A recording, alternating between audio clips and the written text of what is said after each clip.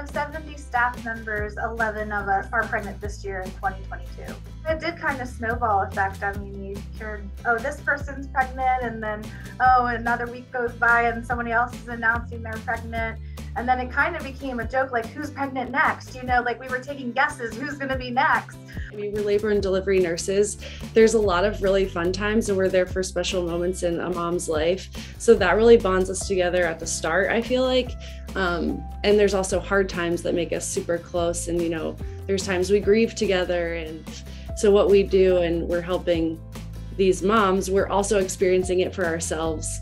We do have such a bond that we do get together on weekends or for birthdays or just to get together and celebrate. Like we like hanging out with each other outside of work. Besides just coworkers, we're sisters.